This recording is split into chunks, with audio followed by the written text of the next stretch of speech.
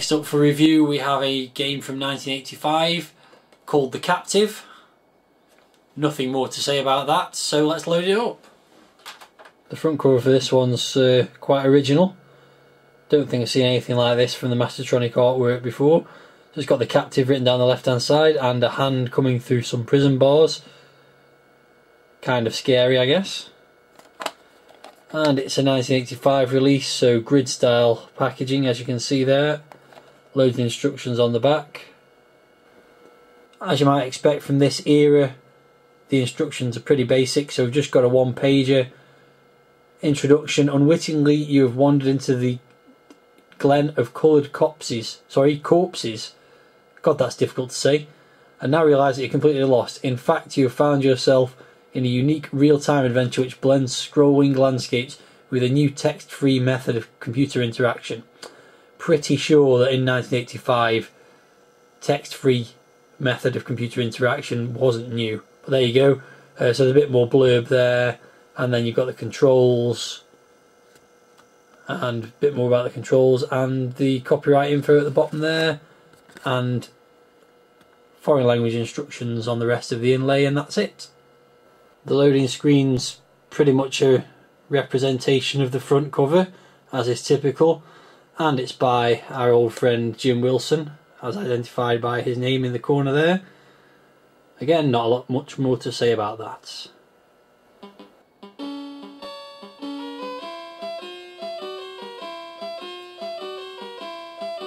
Okay, so here's the title screen. As you can see there, it says it's written by Prisoner, who was the guy who wrote Spooks, which I reviewed about a week ago, a couple of weeks ago maybe. And the guy's real name I found out is Nigel P. Johnston. He also did a few other games for the Commodore 64. This is kind of a follow-up to Spooks, or rather an improvement on Spooks in the interface and the playability, as you will find out soon enough. What hasn't changed in comparison to Spooks very much is the graphics, as you'll see in a moment, and the god-awful music. This is a rendition of The Sorcerer's Apprentice, which is absolutely dire, and you will soon want me to switch it off. Unfortunately, that doesn't seem to be possible. So let's get on with the game. So basically you're in this Glen of the Coloured Corpses, or whatever it was called, which is a very colourful looking town surrounded by a forest. The graphics are pretty similar to Spooks. The main character looks exactly the same. The trees look quite similar as well, but obviously you're not trapped in a house this time. You've got a bit more flexibility on where you can wander. You can see on the right hand side there you've got a similar sort of menu as there was in Spooks with various options. We'll get to that in due course. There's things you can pick up, again just like in Spooks. So you can pick up a melon, for example, and your health is constantly going down, so you can also use an item. When you use a food item, your health goes up. Energy's in the corner there. So we'll get onto those other options. These things that are flying around, these little demons, they are deadly to the touch, much like the ghosts in Spooks, so you've got to be careful there. Other things you can pick up include scrolls, which you can read.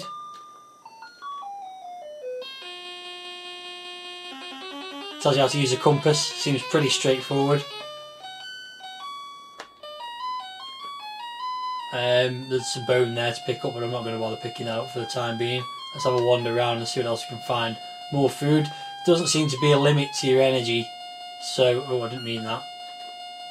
Oops. Pick up.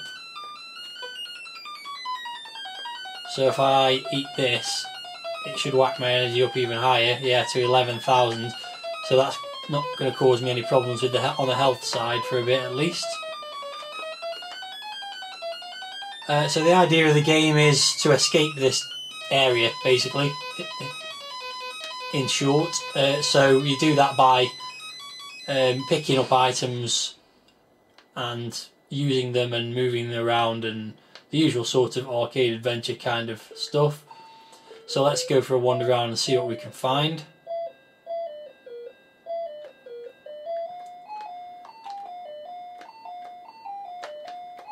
This is the compass, which I'll just swap for the scroll. I don't think I need to keep the scroll. And also, what have we got here? Magic beans. Save those for later as well.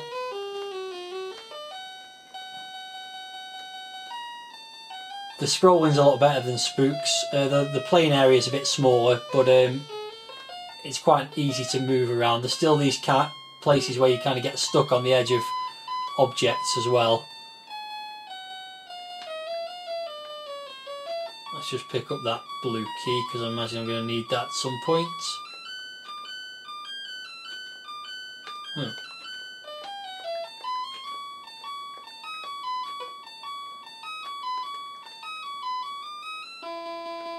So, as I mentioned already, the sound's awful, really terrible grating tune, and the graphics are pretty basic, just like they were in Spooks. Cup of coffee, perhaps?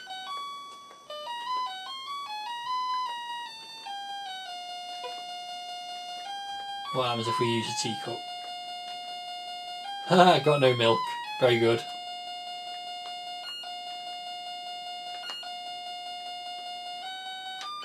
I don't seem to be able to get any further there, so I'll carry on wandering around and see if I can find anything interesting.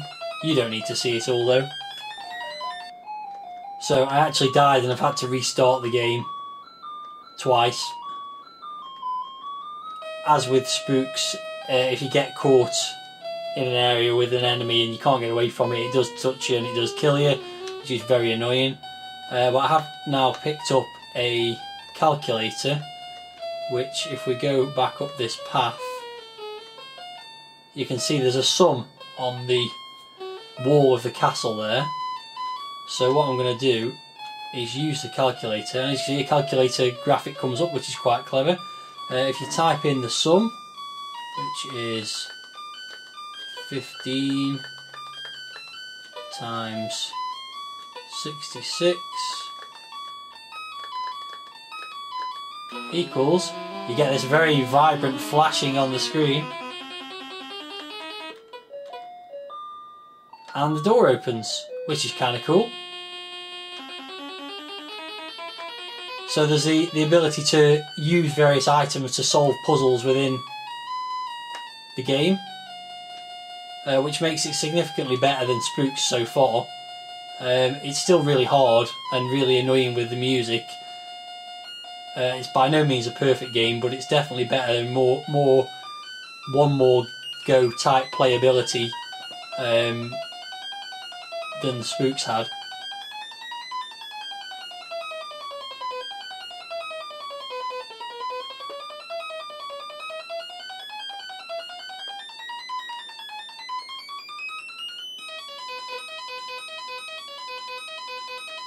So I've just picked up a bit of a helicopter, so it seems you can build a helicopter. I obviously need another bit to be able to do that, and probably various other items as well. Let's see what this scroll here says.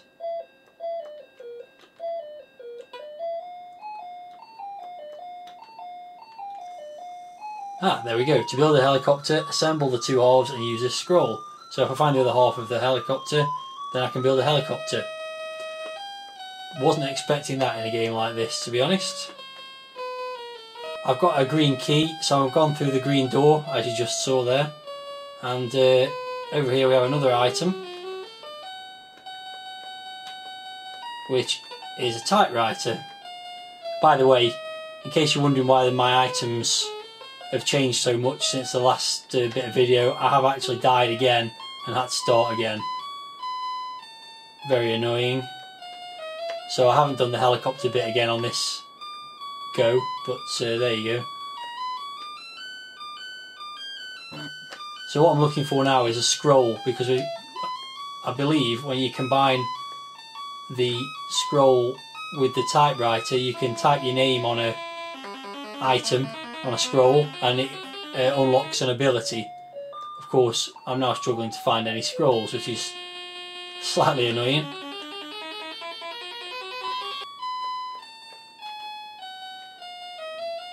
Okay, this is to certify that such and such can fly a helicopter.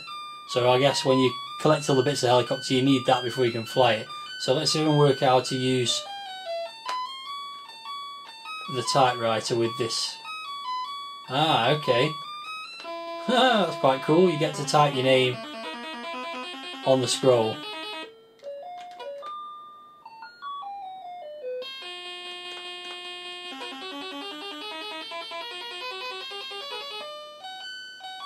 And there you go. I can now use a compass and fly a chopper.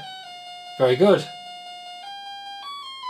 So basically, the more things you find, the more scrolls you activate, you can activate various abilities, which then when you get the objects to use with them, allows you to use those objects properly. So that's quite cool. It's surprisingly not a bad little game, if only for the terrible music and the fact that one hit from any enemy kills you stone dead. It would actually be a really good little game.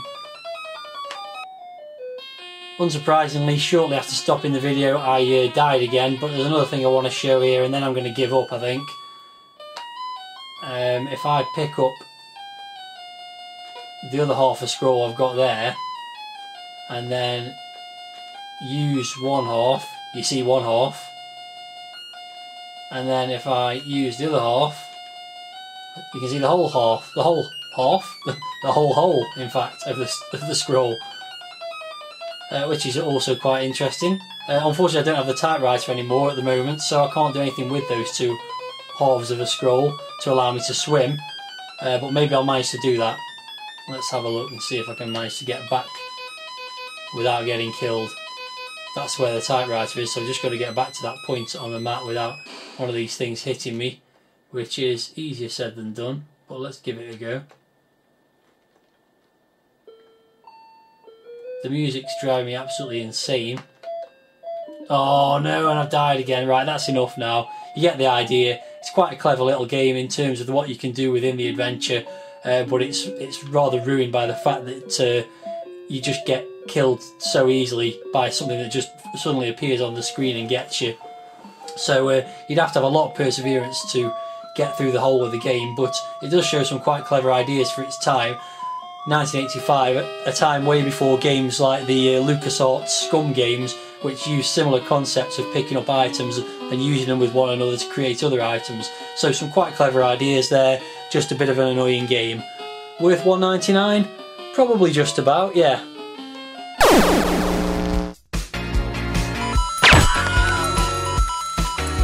If you only knew the power of the dark side. 2, 1, 0.